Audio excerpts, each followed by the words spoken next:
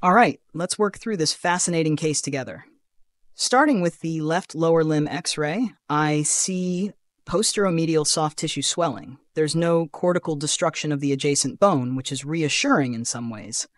Additionally, there's atrophy of the distal soft tissues and atherosclerotic vascular calcifications, which might suggest some chronic vascular compromise, but that's not our primary concern here. Now, looking at the MRI of the lower limb, there's a large, heterogeneous, multiseptated lobulated soft tissue mass in the posterior soft tissue of the proximal lower leg. It measures about 18 by 8 by 11 centimeters. On T1 weighted imaging, it's predominantly low signal with some high signal internal foci, which could represent hemorrhage. On T2 weighted imaging, the lesion is high signal, and importantly, there's no signal dropout on STIR, ruling out significant fat components. The adjacent bony cortex is intact with no evidence of a breach. When we move to the MRI of the whole spine, the findings become more concerning. There's widespread patchy low T1 signal in the vertebral bodies and some posterior elements, and this signal is lower than the intervertebral discs, which is unusual. There's anterior wedging of thoracic vertebrae, resulting in kyphoscoliosis with some end plate indentations. However, there's no definite canal encroachment or compromise of the spinal cord or cauda equina. Putting these observations together, we're looking at an aggressive soft tissue lesion in the left lower leg, which could very well represent a soft tissue sarcoma.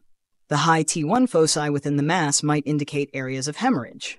The widespread patchy low T1 signal in the vertebral bodies is highly suggestive of infiltration, likely from metastases. This pattern raises the suspicion of metastatic disease, potentially from the sarcoma or another primary malignancy, such as prostate cancer.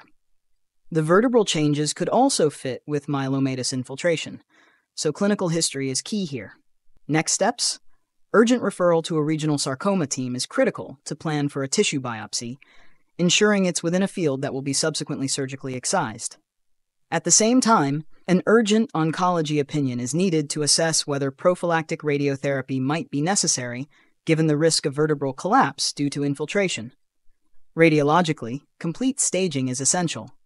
This includes a nuclear medicine bone scan to look for further skeletal involvement and a CT of the chest, abdomen, and pelvis to identify potential primaries or additional metastatic disease. It underscores the importance of correlating imaging findings across modalities and anatomical regions to understand the extent of disease and plan appropriate management. If you're finding cases like this both challenging and rewarding, make sure to subscribe to Radiology Made Easy. Turn on notifications so you never miss an update, and as always, best of luck with your studies and exams.